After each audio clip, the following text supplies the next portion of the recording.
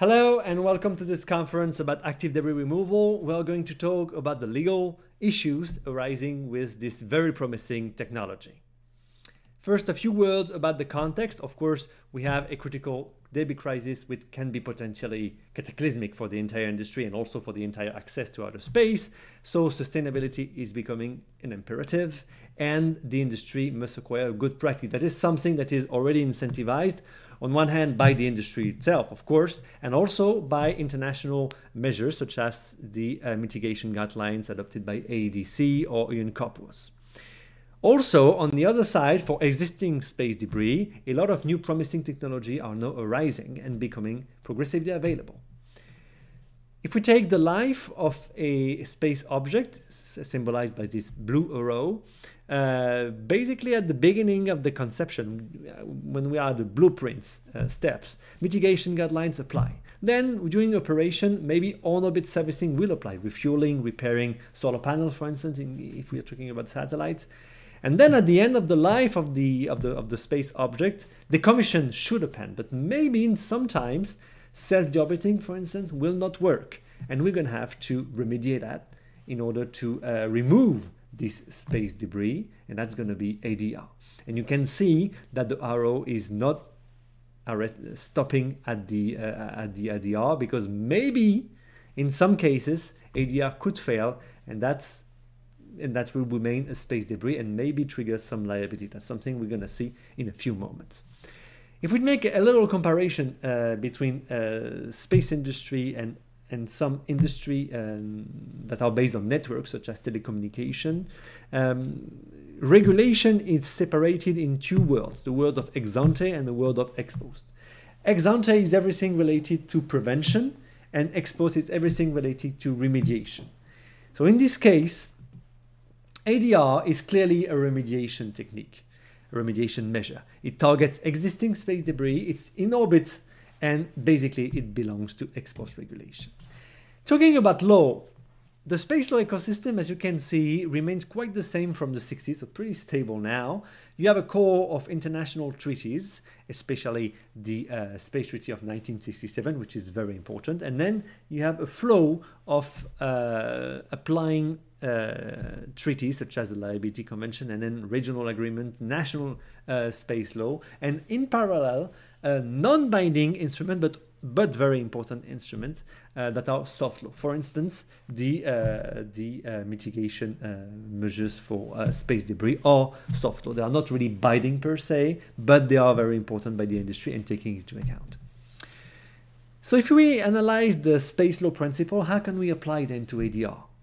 I'm going to just talk about the Outer Space Treaty of 1967, which is the most important treaties, because the other one are just applying this. So it's important for us to stay focused on this one. 4 main points. First, freedom of exploration. Of course, it is very important. I mean, it is crucial for states to be able to freely explore in a peaceful manner outer space. So this freedom is guaranteed by Article 1st of the OST. But when you have a freedom, you also have a big responsibility, and that is the corollary. Of course, if you are free to go, you also are liable for your actions. 2 types of liability. If it's owners damages, it's a strict liability. I mean, you are absolutely liable for everything that's going to happen. If it's in outer space, it's only for fault. So you can already see that you can have an issue with ADR. Then, of course, if we have big responsibility and we have a freedom, we need to know what is going on up there. So we need to register any space object. And then, also very important, cooperation is a cornerstone of space exploration, in order especially to save lives. So what are the proper legal challenges of ADR? First, we need to understand what is a space debris. There is no official legal binding definition, unanimous definition of what is a space debris. Of course, we can find some works stating a very functional definition of a space debris. Basically, a space debris is something that is a space object that doesn't work, which is pretty good definition, but there is no official document. The Outer Space Treaty doesn't really mention anything about the space debris, mainly because it was not really existing back in the days, but there was no update regarding these crucial points. And also, if we were having a stable definition of space debris, at which point can we really qualify a space object? Because a space object can be partly functional, but maybe not really reactive, but sometimes reactive. Is it really a space object? Do we need to declare it? So everything is not stable because there is no clear legal definition of a space debris. And also ADR specifically, is ADR really suited for any kind of space debris? Maybe not. Maybe the biggest one, as you can see on this chart, extracted from the UN corpus document. Then when we have this definition of the space debris, who owns that? The issue of ownership is absolutely critical. First question, does a space debris still belong to the original space object owner? Do we really, are we really, I mean, we can be, the launch instance can be liable for that, but for instance, a private company, are you still liable for this junk? Because you cannot anyway control it. So are you still liable for that? That is a question that needs to be answered clearly. Of course, if we make a legal analysis, of course we can say yes, but it needs to be really understood by any stakeholders right there.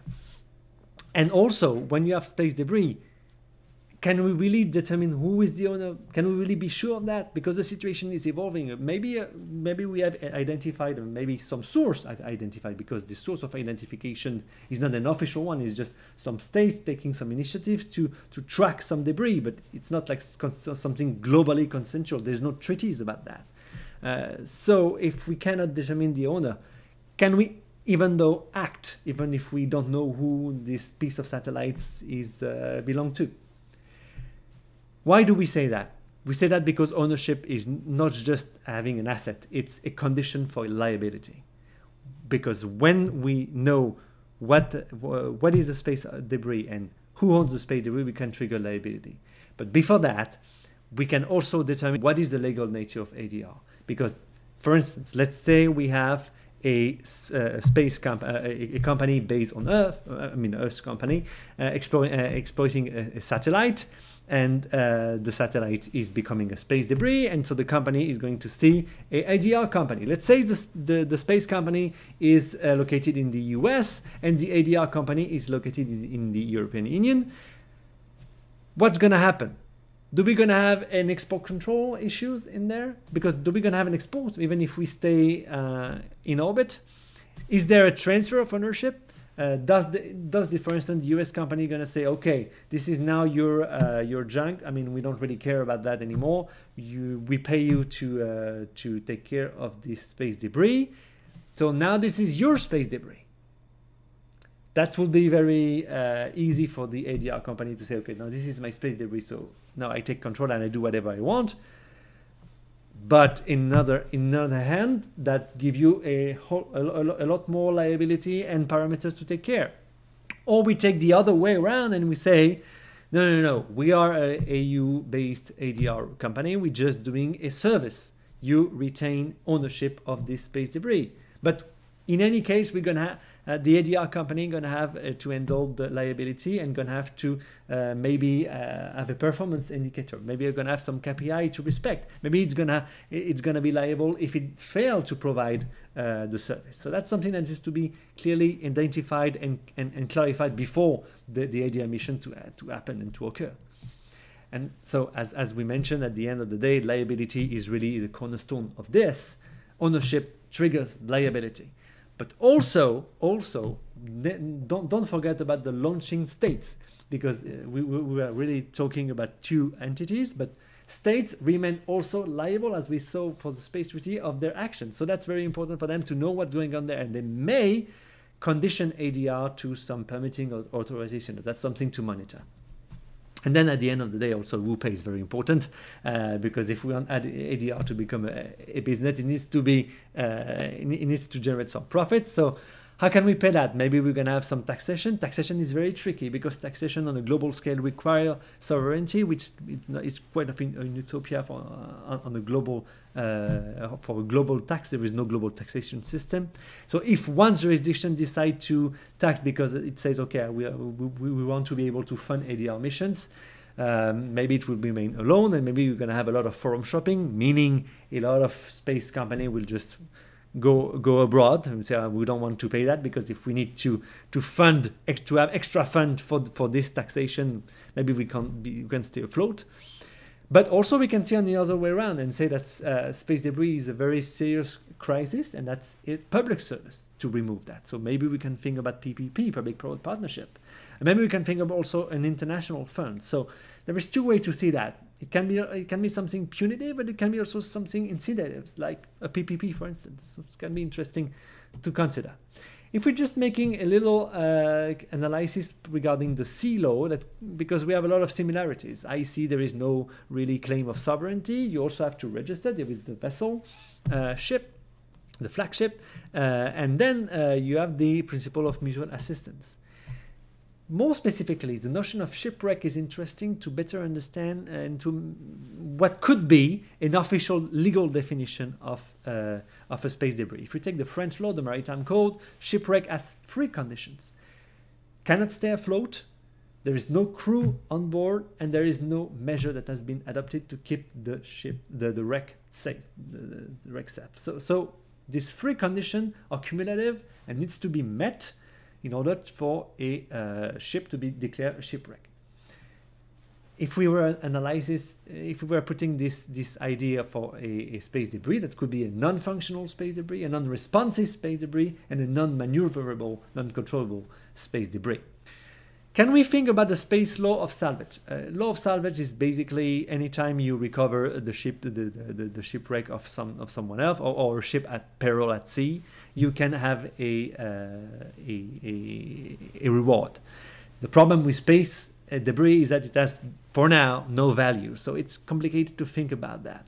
But the idea is interesting because there is this idea of a service rendered. So that could be interesting if we think about the coalition of states, like we saw, for instance, for the Artemis Accord. Nairobi Convention is interesting also to see that basically the maritime law has also the same issue as space law.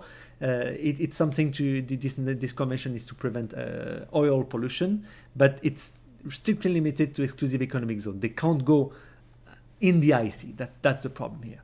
So ADR, if we go back to ADR per se, what can we take away from this presentation? First, we need to foster space debris awareness, because we know that every space object will become one day a debris. So this lack of space debris definition is a loophole that we need to overcome. Space debris definition needs to be set and clearly understood. Also, based on this definition, we need to clearly think about the liability regime.